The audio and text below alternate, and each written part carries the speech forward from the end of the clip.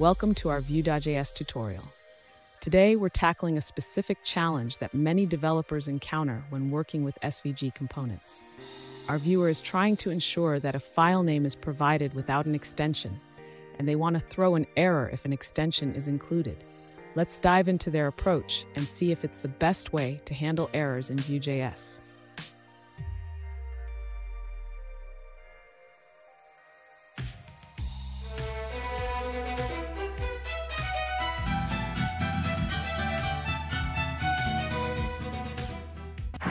Alright guys, welcome back to another tech video. Today we're going to be going through your question, answering it, and hopefully finding that solution for you.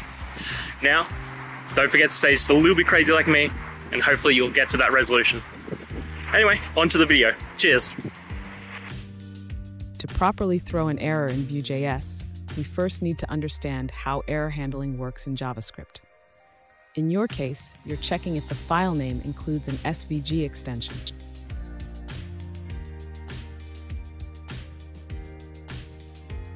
Your current implementation uses a simple throw statement, but this can lead to warnings in Vue.js.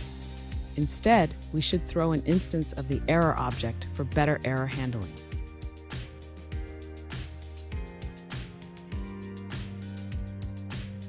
By using the error object, you can provide a stack trace that helps in debugging. This is a best practice in JavaScript and Vue.js.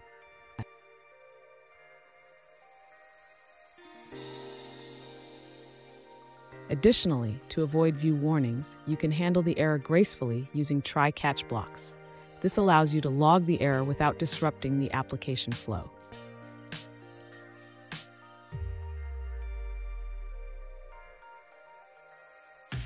In summary, always throw an error object and consider using try-catch for better error management in Vue.js.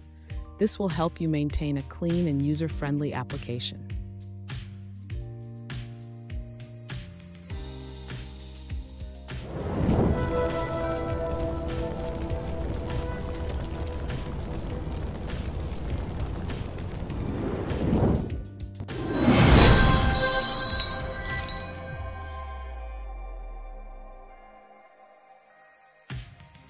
Let's now look at a user-suggested answer.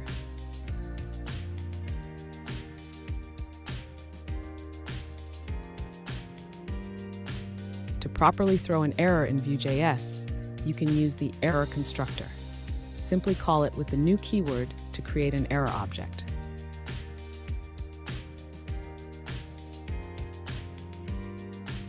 In addition to the generic error constructor, there are 7 other core error types in JavaScript, including eval error, internal error, and range error.